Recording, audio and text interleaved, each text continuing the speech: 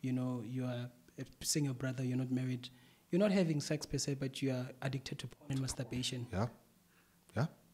And how the porn and masturbation then creates a false sense of what marriage and sex looks like. Exactly. And how that can affect you when you get into emshadweni. Sin thrives in secrecy. Yep. If you want it to flare up, 1,000, bro. just keep it a secret. Yeah. And it will eat you up. Yeah. I normally say to people, as a healthcare professional, I used to be really worried about what people eat. I still am worried about what people eat. But I think over and above things, lately I've become more worried about what eats people up. You know, what is it that is eating you up? Hey, what's up? Welcome to That Husband Podcast with me, Black Newborn. Here we are husbands who aren't where we want to be, but certainly are not where we used to be. We are imperfect, always failing forward, trying to know better so that we can do better.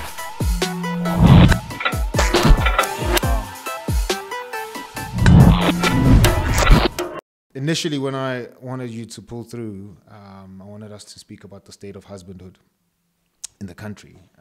You know, just to kind of pick your brain, where your thoughts are. I mean, you've kind of laid the foundation now with how the conversation has gone so far. The kind of husbands, you know, that inspire us to make this podcast, kind of continue making this content. Just hearing your dad's story as well, I'm just like, we can end this thing now, you know. but your observation, man, from where I'm sitting, and the reason why we do this, I think more and more we're finding that younger guys don't want to get married for various fears, various reasons, and it seems as though the picture of marriage, you know, has been tainted in many ways. Yes. And so I find that it's our responsibility as husbands who are married to paint a different picture, to correct, you know, some of these wrong and misconceptions around what marriage is, so that we can inspire young guys, either who are fearful to get married because they're just like, yes, this thing is big and it's scary and I don't want to do it, might have hurt because my dad left my mom, so I don't want to kind of repeat the same thing, you know, or just don't find the value because I can have sex outside of marriage. In fact, I have a child, so I am a father, so why should I waste my time paying all this money, paying ilobola, you know, paying for the wedding? We live together, so why should I have the title husband, you know? So very varied reasons why I think marriage is being devalued, but particularly the role of the husband, you know. So earlier on we had said, and I know I'm saying a lot now, a lot of women are speaking about marriage and relationships, but why the role of the husband is devalued, you know, the way it is, why a lot of guys just don't find value in being a husband. Any thoughts on that? Any observations, conversations you've had? Yeah. I have had conversations with myself about this. I've had a conversation with the Holy Spirit. Yeah. I had a conversation with Namajita. Sure. So, and I think a larger part of it is societal construct. You look at how boys and girls are raised. They are raised differently. The societal construct, as far as raising a girl is concerned, is more centered around home growing and home grooming, and for women, like a baby girl. I've got a daughter who plays tea with me, and she feeds me air, and she's like, "Daddy, you like it? Daddy, do you want chips?" Yeah. And she feeds me. 2 years of age, right? Sure. But already she's just out here. I need to take care of this man. Yeah. This man is gonna starve to death. Need to feed him more air. Give him air. Yeah. This day she's got a new thing. Whenever I walk into the house, she's like, "Daddy, did you miss me?" I'm like, "What?" That's a deep question to ask. Yeah. You're 2 years of age. Why didn't you ask me about cocomelon or something? Yeah, sure. But they raised for some reason, and I think it's just a genetic disposition as well. Sure. Honestly, I really think because there's no way a 2-year-old can have such sentiments and how it's how they're raised. Women are just really raised to take care of. The other day on voting day, my wife and I were standing in a queue. We saw this cute baby girl who had a doll that she was playing with, and how probably she was around 3 years of age, baby girl, but how she would like lay a blanket on the floor and then put the doll there and then eat the thingy and then make sure and then pat the doll on the back. I'm like, you're 3 to have a baby. Already at the age of 3, there is that, channeling to say you're going to raise a family, you're going to have, a child, you're going to have whatever. And there's no way you can have a child without a man being involved or a relationship. So there's the upbringing for women and for baby girls has often been around family, family structure, this, that, and the other. And boys, on the other end, are raised differently. And often than not, in fact, most guys, they wake up and come to their senses at the altar. They realize, after saying I do, they're like, wait, what just happened? At that time, girl Wako has been preparing for this since she was 2, my God. She prepared the suit you're wearing. She knew the color when she was 3. You understand? When you are like, okay, send me the location to the wedding, How much is it? It's because how the society has made it for us. You understand? And I think another part that plays the role is the absence of fathers. Because there is no point of reference. How do I grow up and aspire to be a married man when I was raised by a single woman who was broken and hurt? And I got to see her, and see her strength and her being stretched beyond measure. So I know how far a woman can go without a man. So I know, I saw Mama doing it. So, and if she could do it without a man, then there's no need for me to commit to another woman. She's well sufficient without a man. And that's the first thing. And another thing is, if you grow up in a dysfunctional, and I mean, stats have shown this as well, and research has shown this, that people who raise or grow up in a functional family structure are much more likely to commit to relationships, stay in relationships, get married, and there's a sense of longevity to that, simply because there's a pattern that has been laid out. Sorry to cut you off, but that actually lasts 3 generations. There's a thing I just read. So you see how deep that runs. But if you don't have any point of reference, the reason why I do probably most of the things I do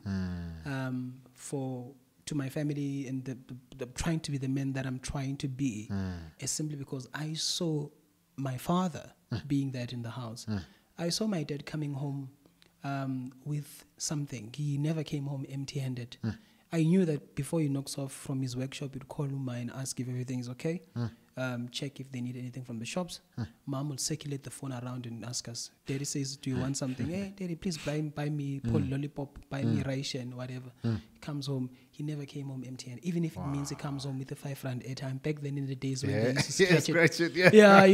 Or lay a paper that you shuba it like this. Now there's internet banking. No, we didn't have it then. In the 80s. We had an actual paper. It didn't magically appear. It was rough, It was rough. You had to press like 13 numbers or something like that. Not to faggy case. Yeah, Ubela. 15 rand airtime. So I saw that man doing it in front of my eyes. Most of the things I learned from him were not particularly from a conversation, but were from me observing. So you asked me about the state of husbands in this day and age. That's where we are. Because I don't think it's even a thing of, it's a new thing across cultures and across races. Check other races. Check how they do. These guys get married at 21. Just 21, George. I just love her, man. Just like she stole my heart. Do you understand? They think about getting married You know why? Yeah. Because they've seen it going on. Yeah. You know, we might debate about the longevity of those marriages and stuff like that, but there is that yearning and the willingness to actually commit because they still see the value in a functional and structured family, a value in marriage. So it's not a 21st century thing that cuts across all races and stuff like that. I particularly think it's a black thing, right? And we can talk in the context of South Africa, go to disadvantaged, marginalized, and all of that, and how the structures were, family structures were, Abu Baba, they had to leave the houses and go work somewhere in the mines in the, back in the days. So again, there was never a father voice, a fatherly present and stuff like that. So I'm worried, right? And again, what also concerns me, my brother, is maybe how some of us married men live in Shadwell. How we live out this marriage life, because people think marriage is like a prison. You're thinking, and what you thought, like, leaving all of these, and stick to one thing. Sure. So there's that fear of. Then I lose a sense of freedom. I lose a sense of variety. But we have a responsibility then, as married men, to change the narrative. Unfortunately, it's not an easy one because it's easier for people to look at you and say you are pretending, than to believe that you are really happy. I've heard people saying, he's pretending. I've just like, okay, guys, I don't know how to show you. You crying, Buffett. You right, Buffett. But so that's the state of things around. And you're right in so saying that some men feel like, but why would I get married if I can just have sex outside marriage? But the Bible puts it nicely and says, he who finds a wife finds a good thing, obtains favor from the Lord. Which means that in scripturally speaking, there is a certain level of favor that you can only access and obtain once you get married. Right? So if you're thinking you're doing it and making it ezumchita, single, watch until you get married. Come on, bro. You would be exponentially going to, especially if you get married to a good woman, a good thing. There's a certain level of a favor that comes with that. I have seen guys, I was like, no, I'm not going to get married. This marriage thing is just like, and they're just all academic about it, and they just want a reason, But you look at them and you're saying, listen, my guy, hey, if you can just get a good woman, and you'd probably be further than where you are at this point in time. And there's a reason why. You'd know as a married man, your insurance premiums are quite lower. Simply because you're married. Because insurances are looking at it. So I'm a public health specialist, right? So one of the things we do in public health is we look at actually the ins and outs of what are the things around you that affects your health and stuff. So one of the things and health outcomes that is, the reason why I actually love families and relationships is because I understand when I was doing my dissertation on my master's in public health, I was looking into how families and family structures are actually affecting health outcomes, right? So there's a reason why insurances would say, okay, so if you're married, chances are you're eating at home. So I'll drive him soon. Because the minute you drive out of the house to go look for a quarter because you import, you might get into an accident or they might hijack your car. You understand? And if you're drinking, chances are you're not going to go out and drink and whatever because your woman is in the house. Things of that sort, you'll come back home earlier. They look at that. Some actually life covers look into that as well to say you are probably eating home cooked on an average home cooked meals, which are much more healthier. So your risk of your cardiovascular diseases, your obesity, and you dying of heart attack at the age of 35 are quite lesser because you've got a woman in your life, you are married. You understand? Stability. So there is a sense of stability Yes. that comes with ukshata and being married. Yeah. So, but it's a beautiful thing, man. We need to change the narrative. So a lot has happened, and a lot is worrying. But at the same time, I think, in my view, I'm seeing God like raising a majita, a generation of fathers these days and husbands that are just like amazing. Man. Sure. You know? Sure. I mean, I look at you, Black. I'm like, Sure. yeah. Your wife saved us coffee. I'm like, yeah, man. Look at Black. You know, she's like, do you want sugar? I'm like, no, thank you. No, it's sweet enough. You know? Great. That's dope, bro. Yeah, that's dope, man. Speaking about health, now we gents will say, I'm having sex. Yes. Don't need to get married. Yeah. Right? And yeah, a guy who says that my first inclination is that you're probably not having sex with that one woman you're with. Yeah. Right? You speak a lot about sexual health. Yeah, I love it, man. Yeah. Yeah. I talk about it in the pulpit. I'm like, I know. So let's say this as an incentive to get married. Run us through why we should be very, considerate of our sexual health, and why marriage is actually beneficial when it comes to our sexual health. There's a number of reasons, and thank you. You see, now you've pressed certain buttons in me. Sexual health, sikhulumeni ke manje. Yonke lento bengikhuluma. This is a real deal. So there's a number of reasons. What's shocking about South Africa, if I just really want to talk about stats, is the fact that we've got the highest HIV program in the world. ART program, that's antiretroviral treatment program in the world. Sheesh. We've got about, I think, last I checked, 7.4 million people that are HIV positive in this country. No way. Crazy, right? Yo.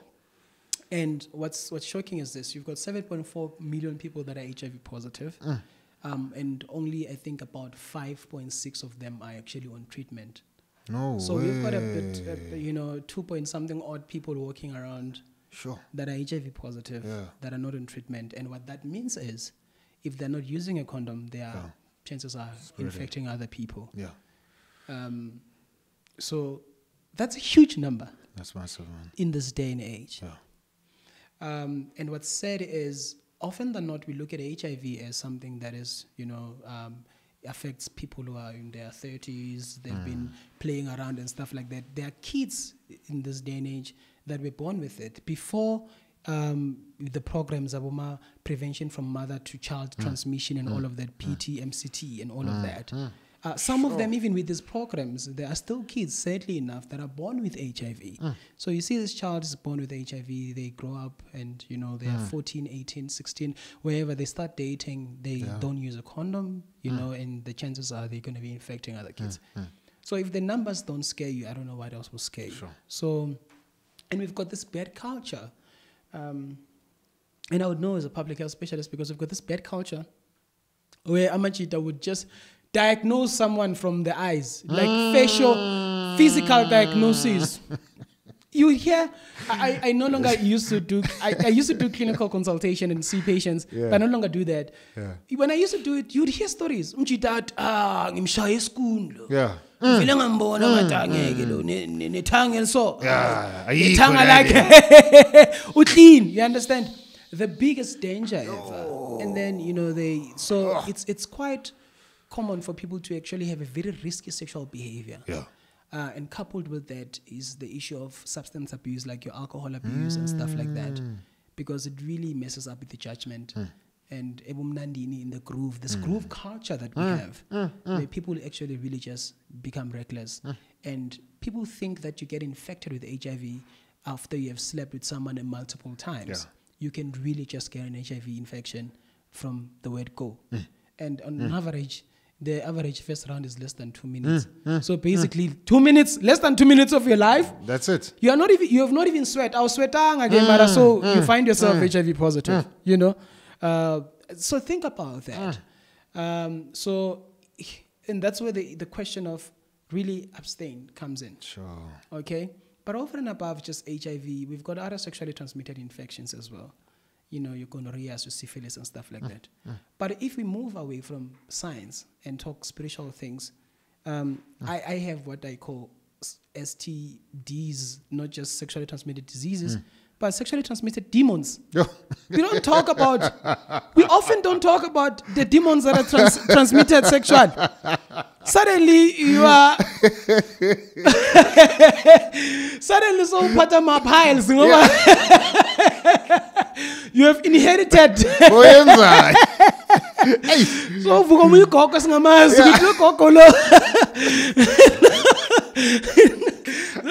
Miss China, no, you slept with someone on a boy.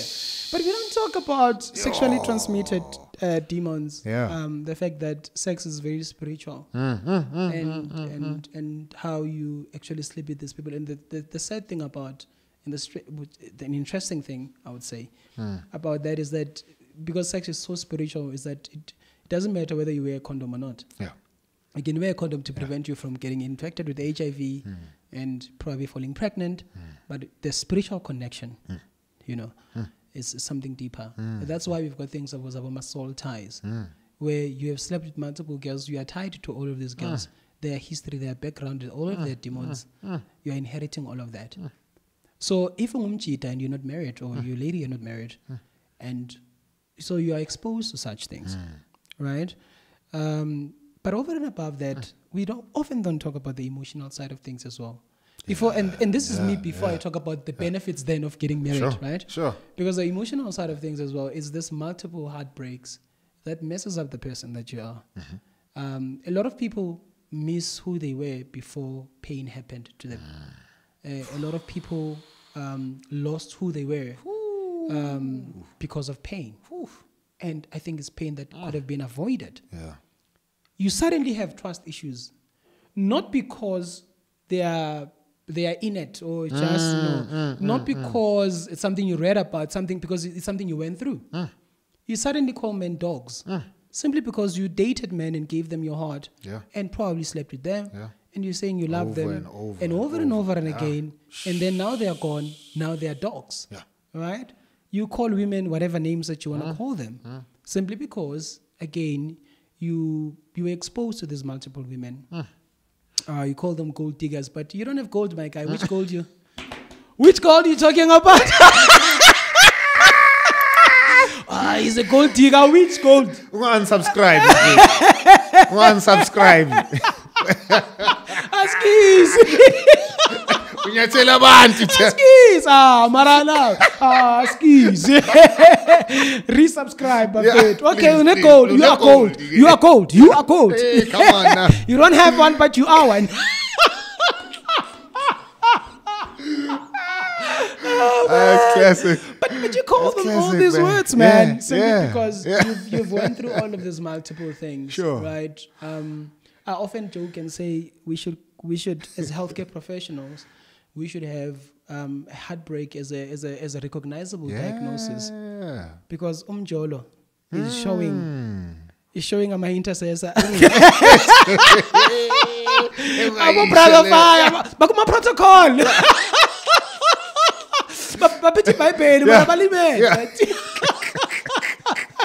So we should really call umjolo, man.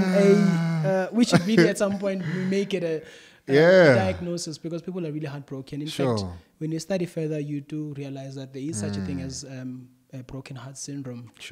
Where one is so broken that it even manifests physically and all of that.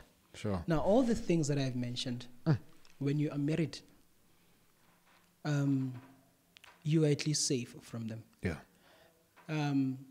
And if you're married and you're living a true marriage life, let me just qualify that.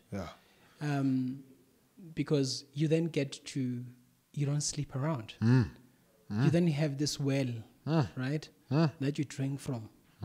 So every day. It's not a broken system. No, I would amanja pelile. No, it's there.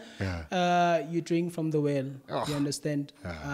So you are really protected from your sexually transmitted infections. And again, I qualify it if you're living right in marriage. Good quality marriage, yeah. You know, good quality marriage, man. And marriage is a beautiful thing. Can we just say it as married guys? Yeah. Ukuthi, marriage is a beautiful thing. They must not look at us. You know and what I think, say? I wish I was born married. yeah, nje usale ring, but Sengiphuma bathi nangu umuntu wakho. Yeah, that's the one. ukhule nje wazi ukuthi uneshambula lakho. You know, so marriage is a really beautiful thing. So when you're married, you then get to be saved from these things. You know, you then find yourself in a platform where you can grow, you know, and all of that. So those are the benefits of marriage. I am safer in marriage. I'm much more happier in marriage. I think of a time when I was single in my life. It was not nice, man. Just come to think of it, like I stayed in the Eastern Cape in Port Elizabeth when in my single days, in my height of singleness. I was staying next to Uluandle. I had an apartment next to the sea. Sure. But I could feel the loneliness. You know, you wake up there, you look at the sea, you are like, no, swallow me. God, let me be a Jonah right now. You know, it's not a nice feeling. Sure. The sense of emptiness. Sure. Because you look at the scriptures, God had to create Adam, you know, or rather Eve from Adam, right? Created lapana, which means there is a space that only a woman can feel in your life as umjit. Sure. Let's really be honest about it. You know, that sense of fulfillment, sense of contentment, sense of joy, and all of that a woman really brings into your space. So to Amajita, this thing of it's tiring as well. I don't know. And to be honest with you, in this podcast, I've done it when I was single, right? Like I was, and worse again, you know, I had my moments where the devil wanted to swallow me. I want to testify.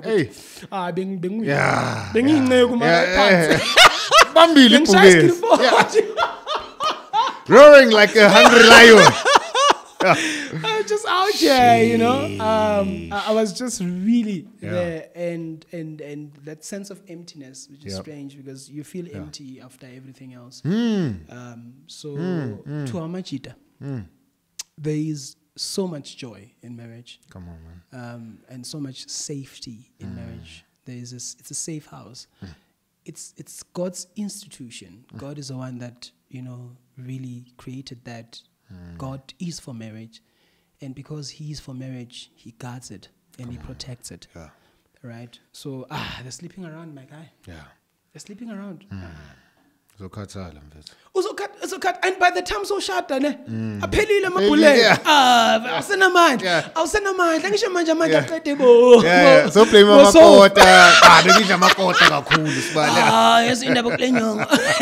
Ublame inyongo uthi ile nyongo. Kathi no, ile maleche boyivaya.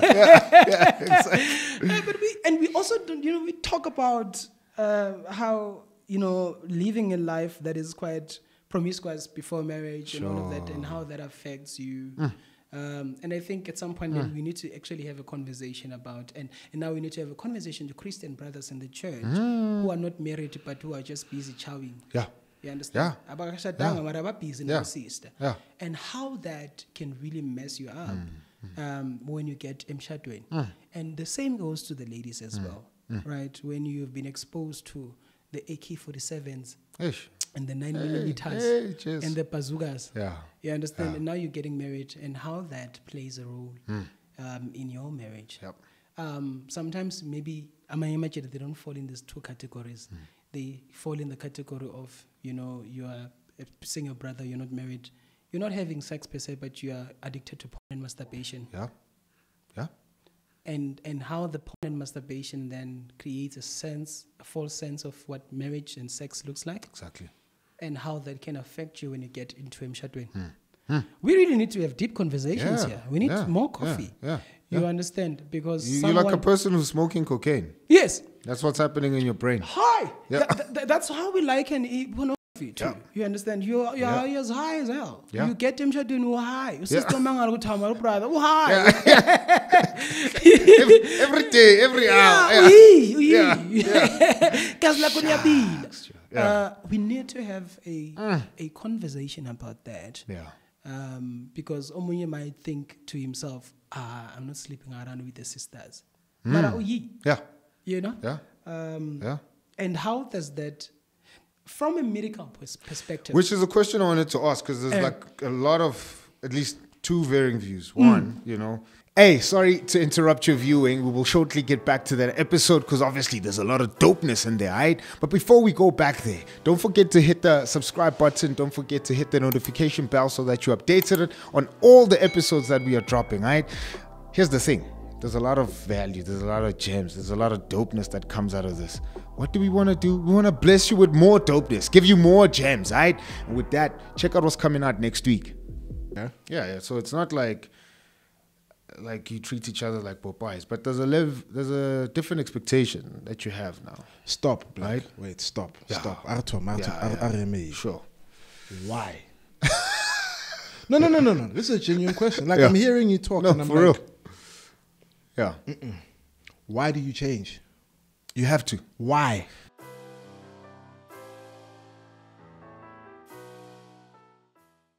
From a medical perspective. Which is a question I wanted to ask, because there's like a lot of, at least two varying views. One, you know, this is good for you. Yes. Do it. It has health benefits. Yes.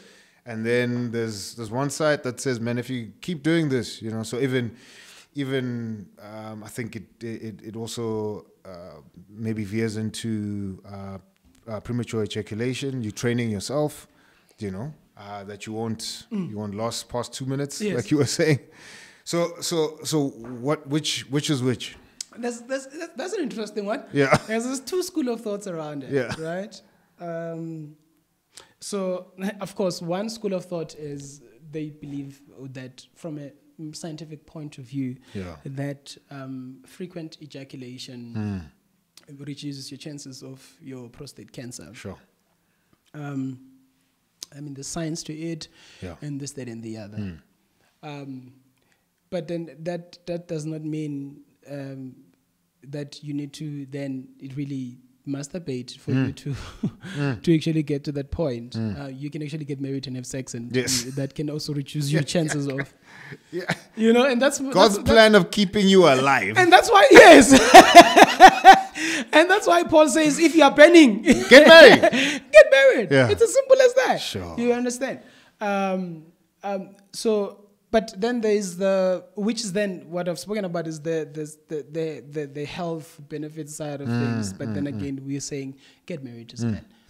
But I subscribe to the school of thought, Tuguti. There's a number of things involved in it, and most of them are actually negative repercussions of porn and masturbation. Sure. Over and above the fact that a lot of people have got this compulsive gene where, you know, they easily become, and porn is addictive in its nature. It's like cocaine, you're right. You know, it's likened to that. So you become an addict because it releases this, you know, reward hormones in the brain, and this, that, and the other. But what it teaches you, and this is my school of thoughts, and sometimes I've had debates and fights with colleagues in the medical space because of that. You're right in saying over and above, so porn really gives you a false sense of what sex is. Yep. Because Totally. the truth of the matter is that is actually acting. I mean, we have established that. Yeah. You know, that's number one. Yeah. Secondly, psychology says men are phallocentric, and phallus is a penis. So phallocentrism simply means that their entire life is centered around their 4-5. You can say to a man, what do you choose between me cutting off your legs and your penis? He would say, cut off the legs. Save the penis. I will walk with the wheelchair. You know, a man would rather die with an erection. Sure. A strong erection. Die happy. I have seen, and you know. we thought the 9 to 5 was important, but it's actually the 4-5. Yeah, no. Oh my God. That's a good one. That's a good one. It's the 4-5 that's important. 4-5 that's very much important. I have seen guys, when I was still in practice, I've seen guys coming in. I normally say the story and people laugh. And I've seen guys coming in with strong, bad asthmatic attack. Sure. Bad asthmatic attack, Yeah. what we call in the medical sense, in medical terms, status asthmaticus, where you're so asthmatic you can't even speak. And that man would come in, and his first complaint would not be his breathlessness. Yeah. Would be that, A45, yeah, my penis is not not working. My guy, you dying. Yeah, I'm like, my guy, can we talk about the asthma? When did it start? I forget about the asthma. Fix the 4-5.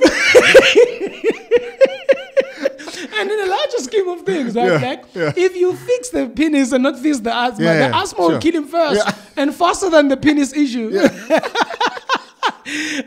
So that's the idea of phallocentrism. That your whole life is centered around your penis. Right. So men are quite phallocentric. Sure. Very phallocentric. So what porn does, and because they're phallocentric, they worry a lot about size. That's why one of the ministries, that God has anointed me.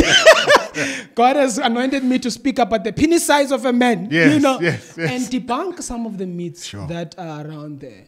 Once did a video on TikTok about what we mean by normal penis size. And again, that's another conversation because most men are exposed to porn quite early in their lives. And when they watch porn, they see the bazookas of the bazookas. Of an actor. Yeah, of an actor, right? And then already you are not even married as a brother, but now you already measure yourself. Now you see you go against this Goliath, my 5 stones are not enough. I need a spear. I don't need 5 stones. Because Umchita is gifted. You understand? So what that does to your mind, then it says it changes how you perceive yourself. And how you feel about yourself. And that plays a very big role in sexual activity. In you because sex is the biggest sexual organ is the brain. Sure. Again, men need to get that. It's the brain. So now, porn messes up, distorts that.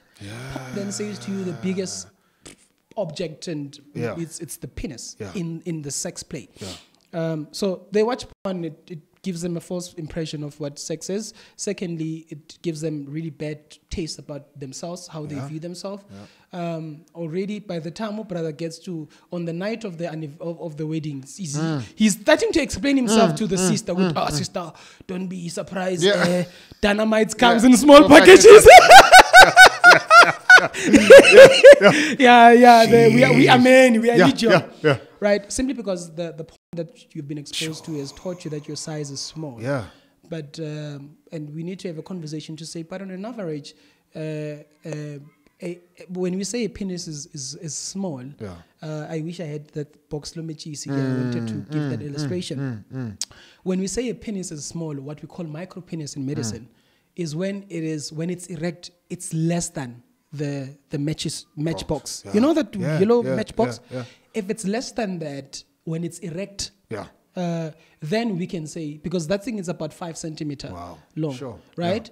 Which means that any penis that is above 5 centimeters, when it's erect, is actually normal. Big enough, it's normal, right? And most men average around 13 centimeters. So already, but you are Ukraine. You understand Ukraine? So we need to restore that to Amajita to say you've been so much exposed to pornography that you're looking at the 27 centimeters and you're thinking, wow, I need to be that big. This is the standard, but it's not the standard. Right? So let's teach you what the thing is. So that's what then porn does. It gives you a sense of, by the time, and that's where then when they get to M20, they don't have the confidence to actually perform sexually. They've got issues of premature ejaculation. The third one, and then I'm done talking about this. The third one is, I believe, and some of my colleagues in the space believe that pornography teaches you to actually ejaculate faster. Because the whole point of watching porn is so that you can fire up and then release. I have never had a conversation with Umjita or met Umjita who says, no, the reason why I watch porn is so that I can last longer. I can see how long I can go. No, it has never been about, let me see how long I can hold on. You understand? It has always been, and think about this, most of studies have shown that people around 13, 14, they start to be introduced to pornography. At that time, you don't have a room, you don't have your own place. You understand? You watch it, and at that point, the faster you do it, the better for you. Because you want to reach, you want to reach to the, before they caught you. Before they catch you, you want to be finished with the game. But what you are doing, you are teaching your brain, you are teaching your penis, you are teaching the Kegel muscles, once they feel the friction on your penis, they must release. Now you get married, my guy. right? You used to running this race alone. Yeah. And you used to get there faster. Yeah. Now you are married, and then you are fast, too fast. Sister is like, speed of light. How? Ahab. Elijah. You know, why are you running so fast? Yeah. And Namajita then they think they've got a problem. But it's something that can be rectified. Let's have a conversation about your sexual behavior before you got married. Wow. Yes, you're not sleeping around now with sister, but you were watching porn and masturbating. Yep. And that has now affected your performance. Because now you expect your wife to act out what you've been feeding yourself with all these years. Yeah. And now you are also measuring your performance by what you've been feeding yourself with all these years. It's a very interesting conversation to say, how then do we have a conversation about coping mechanisms before marriage? Because what starts off in most cases as a coping mechanism. Because the truth of the matter is our emotions are not suspended until we get married. No. Yeah. No, we get elections. And that time you're supposed to take off a ring, but you are here. Jesus. You're wearing a chino. You're like, Holding your Bible here. People they get allowed to read the book of the Genesis, you know, simply because you are triggered. Yeah. You understand? Our emotions are not Suspended, they're not suspended man. until we get married. How do we then teach young men to stay pure? And what do we say to those who have created coping mechanisms? Because they create these coping mechanisms before getting married, and then they struggle to unlearn those coping mechanisms after marriage. So much that I have heard a number of cases where a couple is married, Omchita is not that much interested in the sex. Yeah. He's busy masturbating. Yeah. That's more pleasurable for him and interesting than his actual wife. Yeah, the wife is in the house. Prayerful. Sister is there, anointed. Yeah. Does not see the anointing. Hey. Simply because he developed a coping mechanism before marriage, tough, right? And now he's struggling to unlearn. That's tough, man. The challenge is then, how do we have these conversations, Black? Yeah. Because you got into a youth camp, Namajita, you ask them about porn and masturbation, they don't know what porn is. Porn. I don't know what that is. Yeah. Mara, the history is deleted. Why is the history deleted Exactly. on your phone? Yeah. Let's check the browser history. Yeah. You know?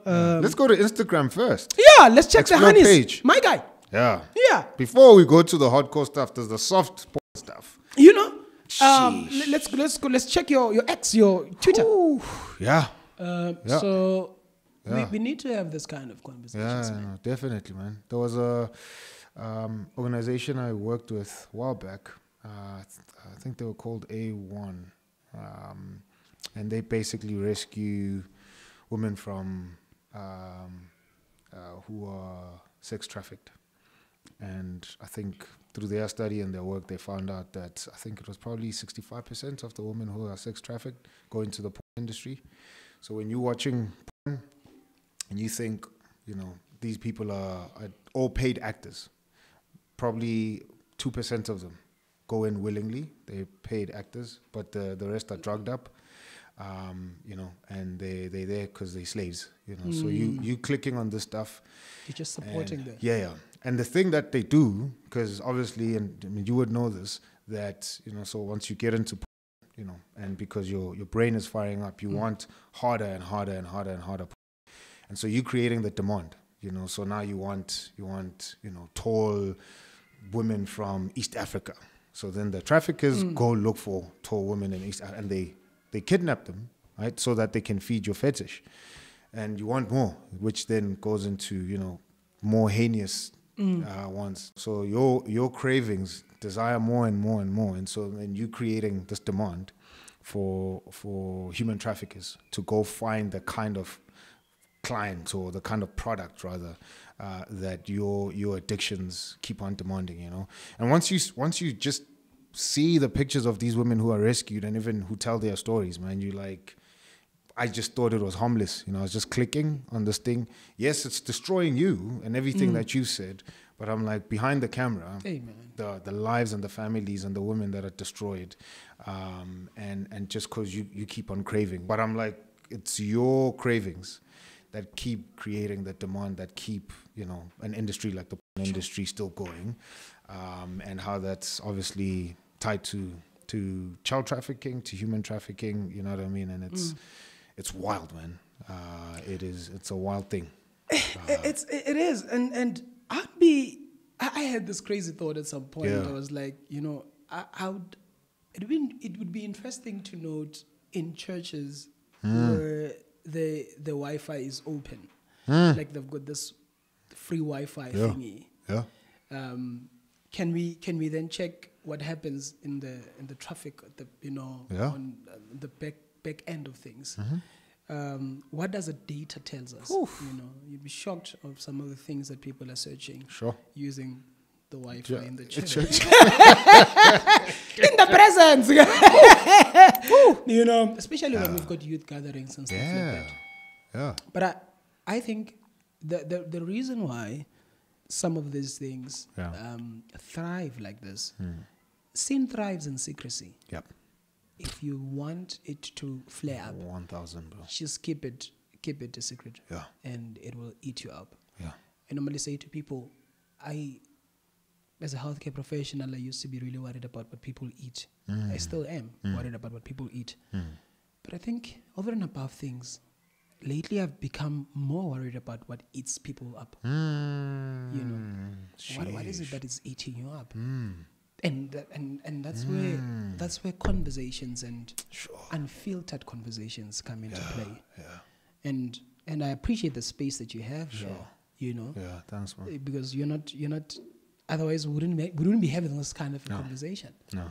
We'd be keeping it just spiritual. Imagine just holding each other with revelations. Chronos. Yeah. Can't you we have. Revelation, John the Baptist, John the Revelator. Revelation. Island of Patmos. Yeah. According to the Greek. Yes. In the Hebrew. Yeah, in the Hebrew, the word Patmos. You got. At that time we're busy just hyping each other up with revelations. We are dying. Right? I preached I was asked to preach in the youth service, and God gave me a sermon entitled "Gifted but Lost in Sin." That we've got a lot of young people in the church who are like the prodigal son, that are gifted but lost. See, the father gave the prodigal son gifts, and then the Bible says after some days he took those gifts and left with them. Yeah. How many of us in the body of Christ are gifted but lost? And the fact, sometimes we think that the fact that we've got a gift does not necessarily mean that we are not lost. We're fine. He had the gifts from the Father. He took them.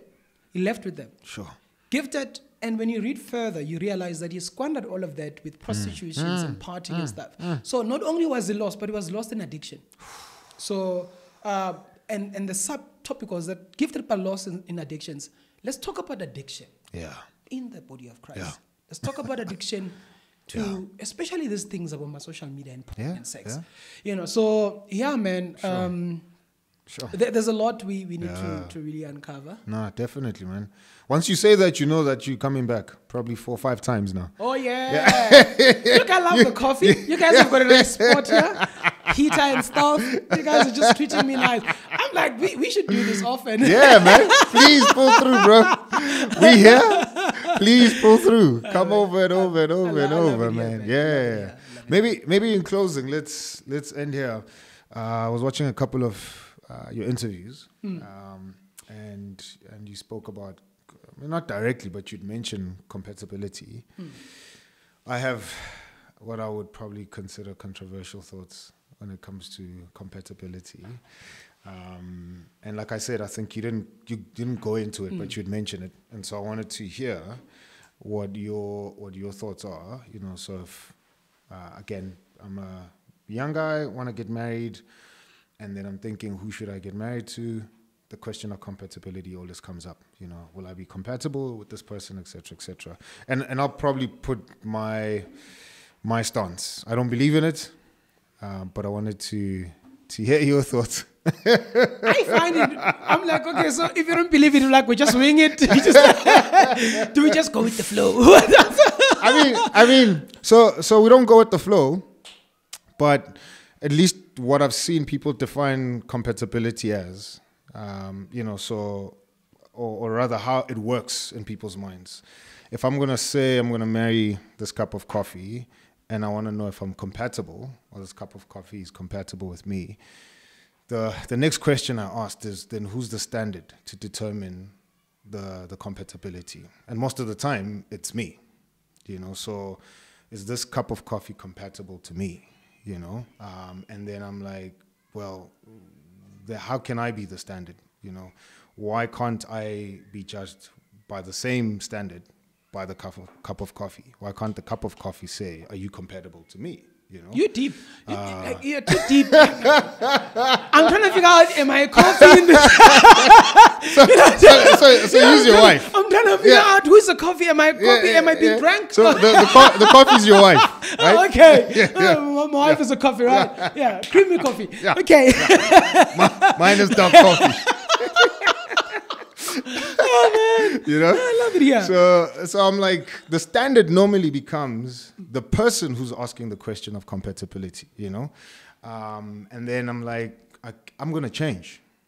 I got married when I was 25, turning 25, 36 this year, turning 36. The 25-year-old black is not the same, Yes, that's true. And so I'm like, if I'm the standard, is my wife constantly having to keep up with me as the standard, and then compatibility language. So that's the first thing, standard. How do we determine who's compatible? Then compatibility language for me makes me think of products, So if you're going to go buy a car, you want to know if, one, your pockets are compatible, that you can afford that product.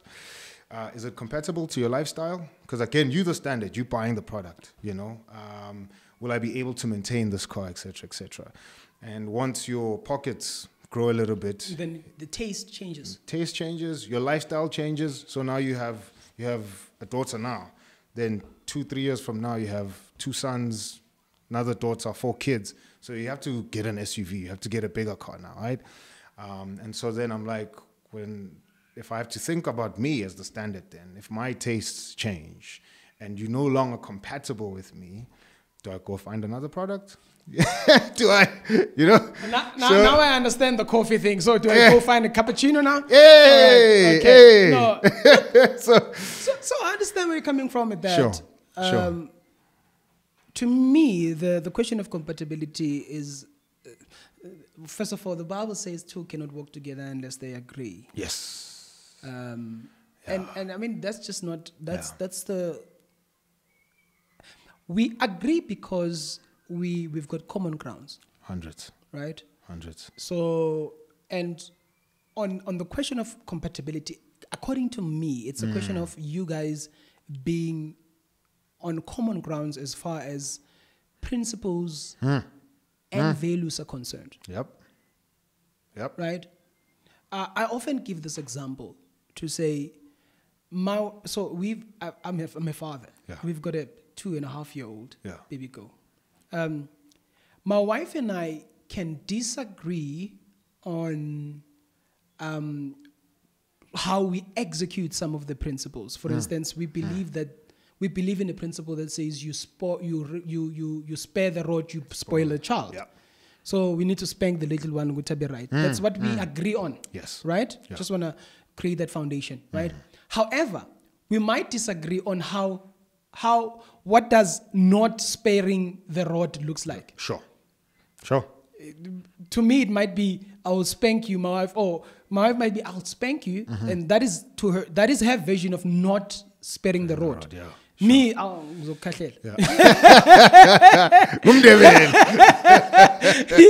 that is my version of, and we might disagree on that. Yes. But we do agree on we need to discipline this one. Sure. So compatibility to me then, because you've raised the analogy of a car. Your taste in a car might differ based on your preferences and your financial muscles and all of that. Sure. But your need for transportation is the same. Come on now. Sure. So there are fundamentals that we need to look into when we talk about compatibility. Sure. And I think the first one is the question of Christ. Come on, bro. Right? Yep. it doesn't matter if in 5 years' time I'm going to be a different person in terms of my taste in life and some of the preferences and whatever. But if Christ is the center of my life, and that's the standard. Sure. That is that is, you want to talk about compatibility? Let's talk about the fact that Christ is our solid ground. Sure. That's where compatibility comes in. Yeah. Right? Yeah. Because sometimes I think the reason why I would think, people frown upon the concept of incompatibility is because we've got this very distorted idea of it. We're saying, maskulumang compatibility, like, he must be tall, dark, and handsome. Yeah. He must wear your That's shoes. why I push back. He must wear your shoes. That's why I push back against it. Precisely because of that. Yeah. Tall, dark, and handsome, and you must have like a flat tummy. Yeah. Sure. But life happens after getting married. Yeah. I miss my days when I used to have a six-pack. I never had it, but you still have it. It's just covered. It's covered by one pack, right? All the love and the warmth of my wife. Yeah. You understand? So imagine if my wife, then her level, the standard was a flat tummy. Sure. She would be looking somewhere else now. Yeah. But so if you ask me what my stance is, I would say you really have to find things that very core values and principles that that transcends seasons. Hundreds, 1,000. Right? Yeah. So if you are a single person and you're looking for a partner, there really has to be things that really transcends seasons. I really believe that there is no way, and I might be fetched for this and put you into trouble. There's no way a Christian sister who's born again, speaking in tongues, full of the Spirit, can actually really get married to a man who's not born again, who does not fear God, and make it work. Yeah, you guys are not equally yoked. You cannot have I will convert him. You are not Christ. You understand? I normally say it's good and beautiful to have a good partner, but it's much more beautiful to have a godly partner. Come on. Right? So those are some of the things. Sometimes we look at people who are good, but are not godly. Sure. And we're thinking that their goodness is going to save us and going to sustain the marriage. But it doesn't. Godliness sustains relationships. It sustains marriage. Come on, man. Right? So that's my stance. Don't be superficial about it. Yes. This whole fallacy of sometimes people think compatibility is gifts. Yeah. Because mina ngiyadlala ngima-keys. Bro. I'm a smeru sister who ovuka. You guys. Because I love vogue. Yeah, mina mangla. Yena abe. Atule. That's not compatibility. No. Hundreds. You guys are complimenting each other. Yes. You might compliment each other. Yes. But it's not compatibility. Hundreds. Right? Because then what happens if I lose my whatever will to sing? Does that mean then I'm no longer your woman? Yeah. I'll have to go get another product. Exactly. Exactly. No. Yeah. Ngibukeli idols. Yeah. Scout. Attend my concert. Ngizalago youth. Someone who sings better. Sure. But so have things that really are solid. Yeah. Christ is this person. Does this person fear God? Does this person love God? Are they kind? Are they empathetic? Such things. That's where compatibility comes in. And of course, sometimes we also actually step further. I was on Power FM, I think, last week. Yeah. I was talking about financial compatibility. Yeah. It is an interesting one. Sure. Opabi says, well, how about dating outside your financial league? Hey. When the producer told me the topic, I was like, hey, this is spicy. We're talking about financial compatibility. Sure. Basically, that's a conversation about how we show that, what are the spending habits and stuff like that. But I think when it really comes to indaba yomshado and marriage, let's look at,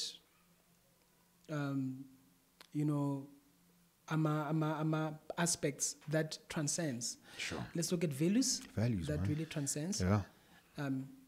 Seasons. Yeah. And not be superficial about it. This tall, black, and handsome. I'm not taking. I mean, you're tall. People don't see your shoes. Right? You show me your shoes. People should book you, man. Stylish. Thanks, bro. No, I appreciate it, man. And I would say that's exactly the thing we push here, man. You know, find somebody that you share the same worldview with. Yes. That's compatibility, because that's the standard. Yes. I'm not the standard. But like you said, Christ is the standard. Christ is. He's not going to change. I'm going to change. Yes. My wife is going to change. But he remains the same. And if we meet each other there, sure, we're compatible. That's true. Outside of that, I think, we're just playing games, man. That's true. Just the last one. I often said, I always say actually to people that it's important. One of the benefits of getting a godly person, a godly partner, is that then the word of God becomes your common grounds. Yep. Biblical principles become your common grounds. Yep. If when my wife and I don't see eye to eye, there is a point of reference. The joking part of me wants to say, then we go back to the Bible and say, what does the Bible say about women on top? Yeah, yes. Now they're gonna fetch you. You guys are gonna cut this part off, right? Just cut this part off, man. Now you're gonna get fetched. I'm sorry. Okay, I should have not said that part. But anyway, the Bible becomes then the common ground. Yes. It becomes a common voice. Yeah. No, that's great, bro. Man, appreciate it, brother. This has been great. I got more than I anticipated. Great conversations. If you don't know this, you my friend now. Right? Thank you. We're out here, man. Sure, Tiam. Sengizofonela njalo mfana ndoda. Ngifundisa ukuthi sithenga icathulo zakho siba.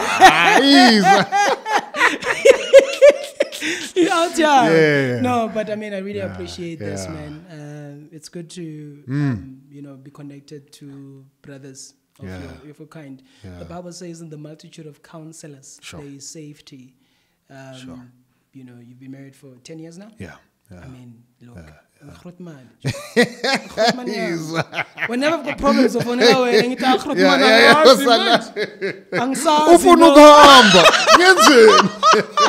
to go to a strange woman or some textile. You guys have been through that. So, you'd be able to advise. So,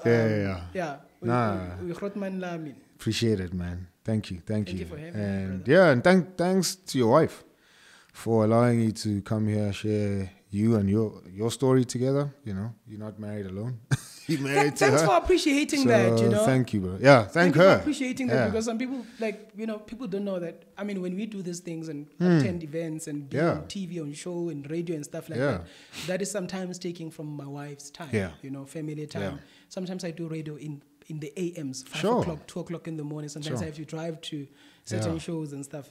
And that really, then it means that's me away from my wife, away from my daughter, away from my family. So thank you for appreciating the fact that there's a whole family behind this. No, there is, bro. Appreciate that. No, thank you, bro.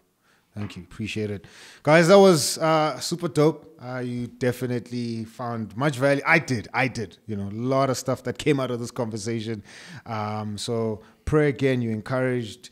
You just motivated, you inspired to continue becoming better husbands by knowing better, and that you found a lot of things from this episode that really inform your knowledge. But not only that, once this knowledge hits your heart, that you go live it out and actually become the kind of husbands that would end up in this book, and the kind of husbands that fail forward, take accountability, and really don't take the responsibility of this calling over your life very lightly, but you take it head on, right?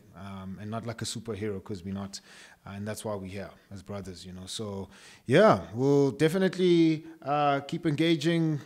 Leave your comments. Let's hear what you think about anything that we shared.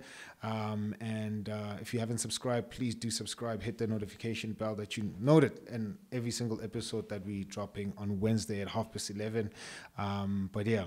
Continue buying us coffee. This was dope, man. I'm excited. And we'll see you on the flip side. All right. That Husband Podcast with me, Black Newborn. Peace.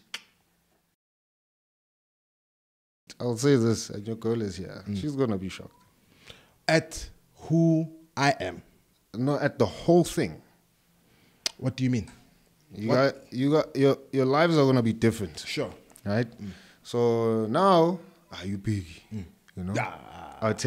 Put my desk. Yeah. There's an invisible line that you jump, Joe. So, on that point, Black, what is that? What is, and I'm asking this even from